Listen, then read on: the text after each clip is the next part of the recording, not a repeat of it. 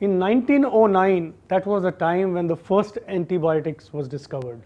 For next 100 years, we've used various antibiotics to cure patients. And at the same time, we have developed resistance to all these antibiotics because of various mechanisms. In the critical care unit, there are two kind of organisms which are very important. Among the gram positive, it is MRSA, and among the gram negative, Enterobacteriaceae and the non-fermenters. So, Dr. Abdul, I am asking you, what are the mechanism of resistance for Enterobacteriaceae, and what are the current drugs which are recommended for these organisms? I've been wondering why Dr. Rajesh Chawla is specifically interested in gram-negative bacteria. And that's the right question, because we have plenty of antibiotics active against gram-positives. We have 5-6 antibiotics in the market against MRSA. So MRSA, the antibody resistance, is not a very serious problem as far as we are concerned. But the scenario is entirely different in the case of gram-negatives. We don't have new antibiotics against gram-negative in the immediate future for our clinical use.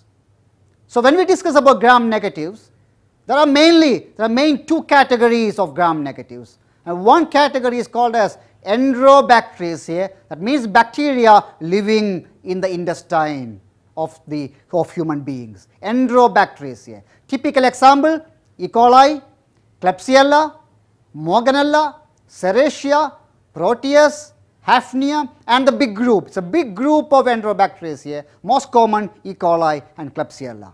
On the other end, the main group is called as non-fermenters. Non-fermenters, forget about the definition, it's a complicated definition, but for ordinary people like us, non-fermenters means bacteria living in the environment, not inside the human gut, but in the environment, in the hospital environment.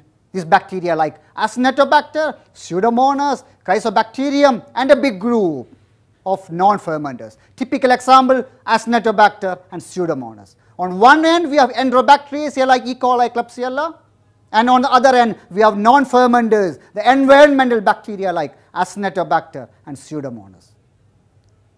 The spread of these bacteria are different. The mode of spread are different, because Enterobacteriaceae live in the human intestine, and the non-fermenters live in the environment. You get non-fermenter infection from the hospital environment. The Enterobacteriaceae infection you can get from the community as well.